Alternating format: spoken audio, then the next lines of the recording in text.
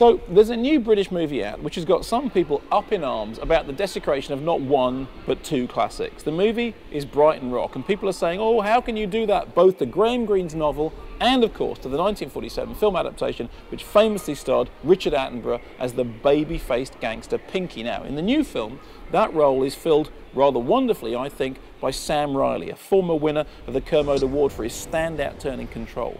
I haven't even started.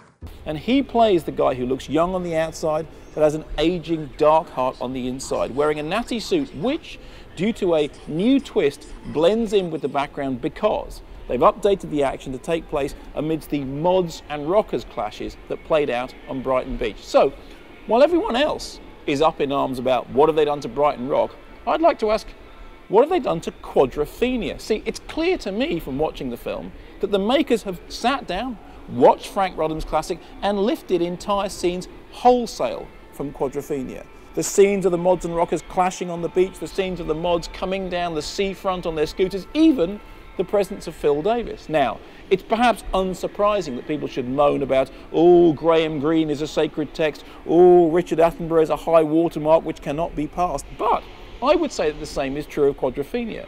In the past, people have tended not to take teen movies seriously. It was the case with Blackboard Jungle back in the 1950s. It was the case with Philip Kaufman's The Wanderers. So no surprise that Quadrophenia wasn't revered by critics when it came out. And yet, it is a British movie that has really lasted. Some years ago, I had the pleasure of meeting Phil Daniels, and he said that there wasn't a day goes by that somebody didn't come up to him and say, you know, at the end of the film, do you go over the cliff on the scooter, or is it just the scooter that goes over? This, despite the fact that the opening shot from Quadrophenia tells you that only the scooter goes over. So, while everyone else is debating whether or not it's okay to update Brighton Rock, and I have to say I think the new version has good points and bad points, let me say that the real film fans' focus should not be what have they done to Pinky, but what have they done to Jimmy?